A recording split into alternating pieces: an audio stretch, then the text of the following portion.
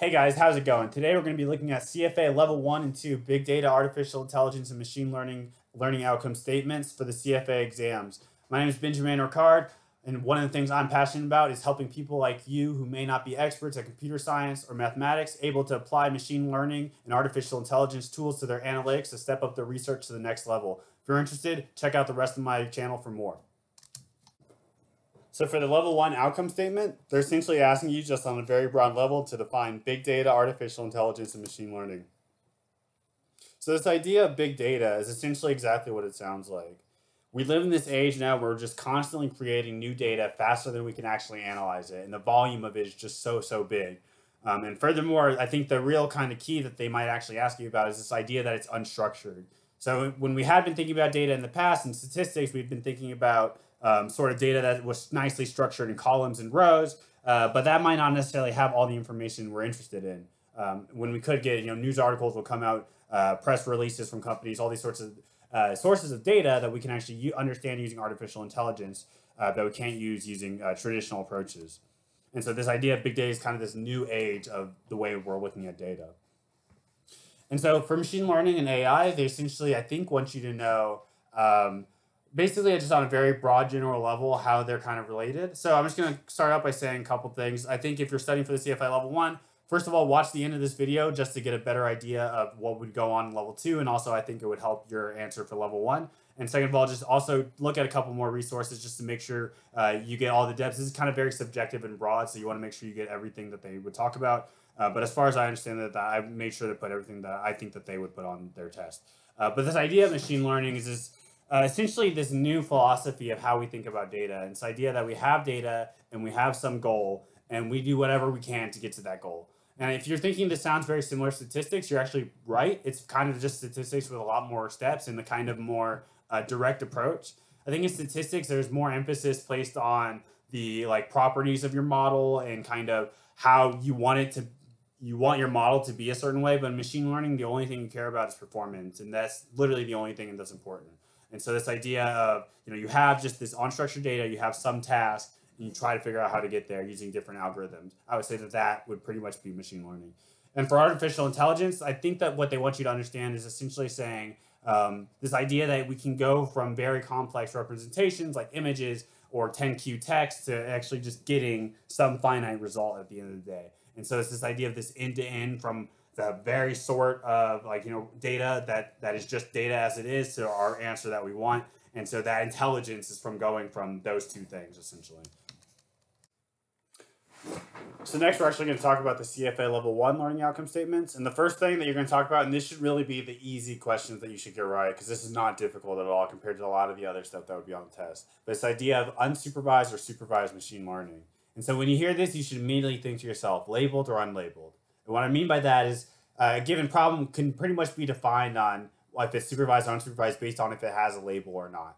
And so for example, if I give you a bunch of Twitter profiles and I just say, I don't tell you any other information, I just say these are just Twitter profiles.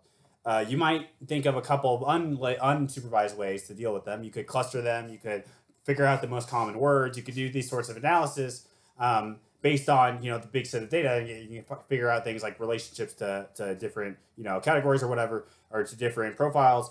But if I tell you a different question, I say, well, now half of these profiles are following McDonald's and half of these are following Burger King. So figure out some way to understand their customer differences. Now that becomes a labeled supervised problem, because essentially I'm telling you that this extra information besides the data that you are planning probably should use to train your model to predict McDonald's or Burger King. And so again, if you think about things like clustering or dimension reductions, which we're going to go into a little bit more later in a second, this idea that you don't really have these sort of labels for that. You just have the data itself. So these are considered unsupervised algorithms because you're not training on some extrinsic label. And so just to summarize, so if you know you have data, but you don't know anything about your outcome, so in other words, you just have your data, it's probably going to do something unsupervised. If you do have data and you do have something of your outcome and you want to use that knowledge of the outcome, then you're probably going to have some supervised metric. So I need you to like and comment and subscribe to this to actually make YouTube look at this like a supervised data. So in other words, if you actually, right now it just looks at this video as a video, but with your like, it will actually make it say that you actually like this, and will actually add that extra level of labeling that will allow this video to actually be used in supervised algorithm. So that would help me out, and that would help you get a better example of supervised data for YouTube. So the next thing we're going to be looking at is description steps and model training. And so this idea of machine learning really at the end of the day is to have a good performance on data that we haven't seen before yet.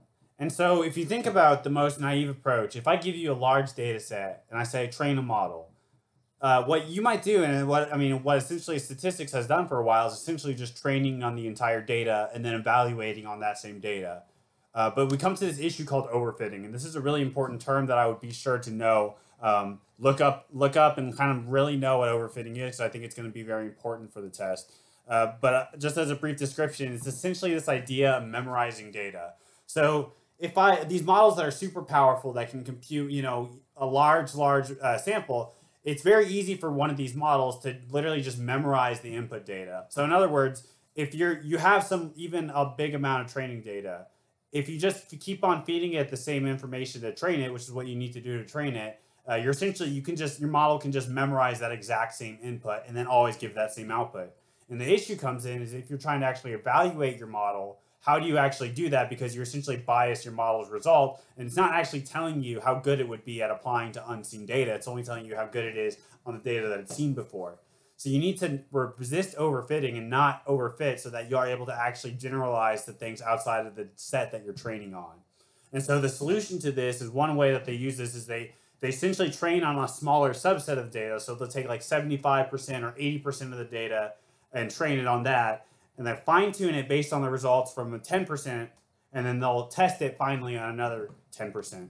So as a depiction of this, so think about, if we have, this is our naive approach. We just have the entire data set, and if we just decide to train on that approach, and that's just going to be a biased approach, because essentially we can just memorize our data. So what we can do instead is actually using this sort of depiction, so you can see the training set, the validation set, and the testing set, which we're going to use for training, for fine-tuning, and for evaluating the model. So if we split the data set like this and actually apply it, we can use a proper machine learning training procedure, we can actually get this unbiased estimate of what a generalized error would be. And so here's like just a simple training procedure. What would you use for a neural network or something? You would train on some smaller subset of data. You would check your performance on your validation data, and you would keep on training a little bit and then test and then check your performance. Train a little bit and then check your performance. And you essentially just repeat that until you converge or until your model stops training. So then at the end of the day, you have a bunch of models that you created for each time point based on this validation set. So you just take the best one, and that's the model that you apply to your testing set.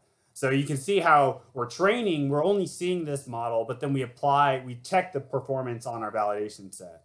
And then after we finally find the best model, the one that had the best performance on the validation set, we can apply that to the test set to actually get our final model. If you wanted to just think about the kind of logic of why we do it this way and why we need these 3 different data sets. And then you can kind of understand what they're asking you about for this training procedure question. So finally, we're just going to talk about some common machine learning algorithms that are used in prediction, classification, clustering, and dimension reduction. So the first thing we're going to talk about is regression. So regression, it's used for prediction, as you would know, for linear regression, as you might know, and also used for classification in the case of logistic regression. So these are both supervised methods. I'm not going to go too much into these because I'm assuming that most people have at least some grasp of regression, but I will do a video, a review, and there's going to be a link in the description here. But regressions are actually subject to this idea of overfitting if the number of variables in your regression model is too large, and this kind of is an occurrence with big data.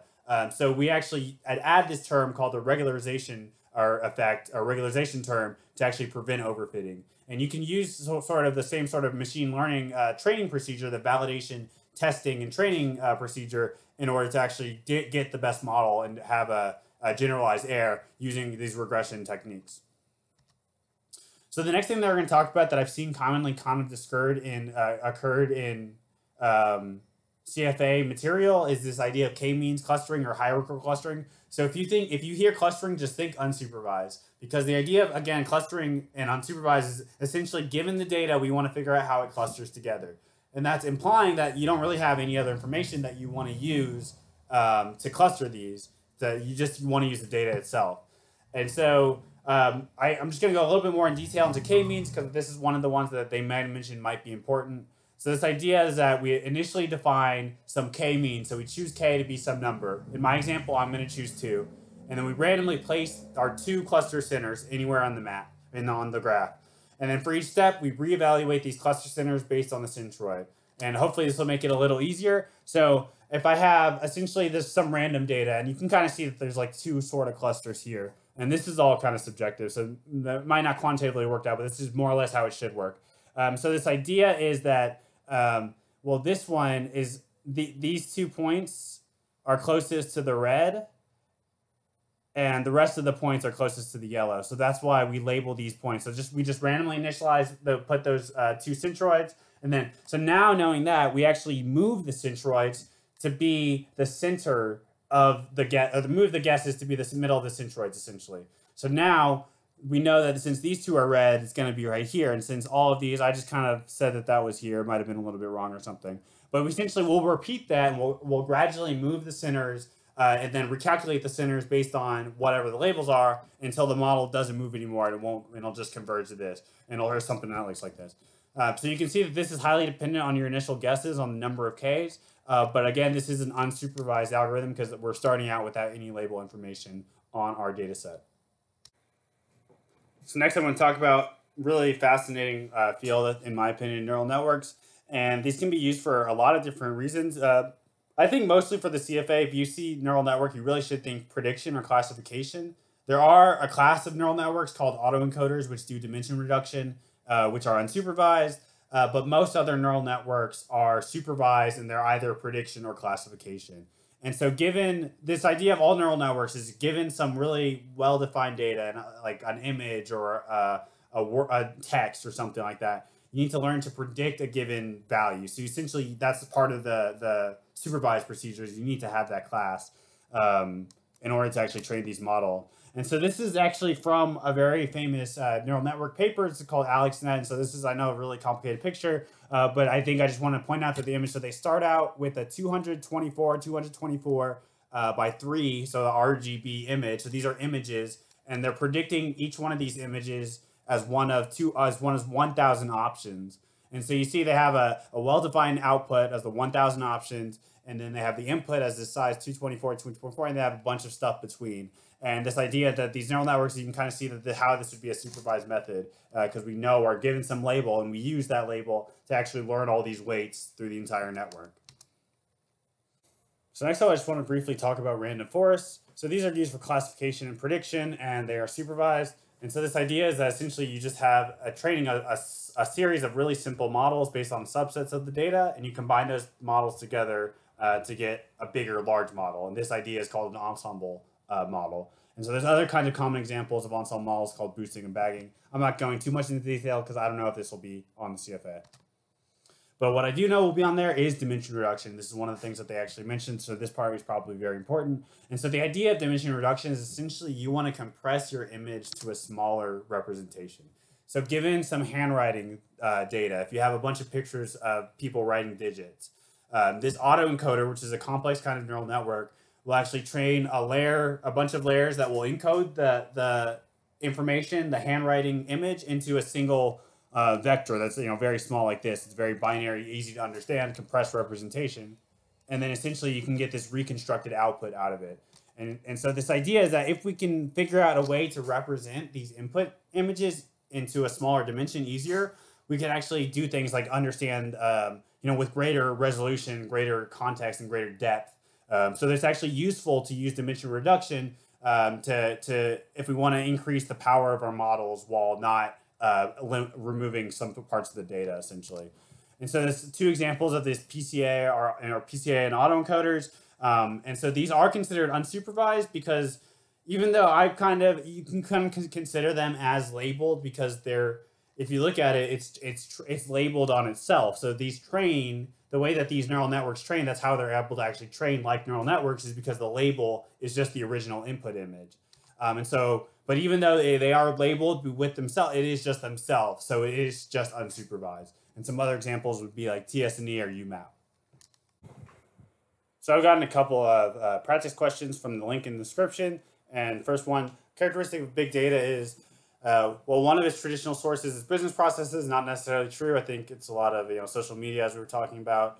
It does involve format with diverse types of structures, and I think that this is, remember, again, keep in mind that this sort of idea of unstructured text is kind of able to be understood by this big data and artificial intelligence. It may not be data in the sense of a very structured table, but it is still how we think of data. And real-time communication is common, so that's not true as well. So the answer is B. And so for number 2, in the use of machine learning, some techniques are termed black box due to data biases. And so actually this is not true, is even though some techniques are termed black boxes, it's not due to data biases, due to like data procedure or training procedure. I think you can understand this because there's a better answer here, so we'll keep going. So human judgment is not needed because algorithms continuously learn from data. I still think that there's still some form of human judgment that, I mean, I never said that. I think you'll still need to know the judgment on inputs and outputs, essentially, what you need to get from the output.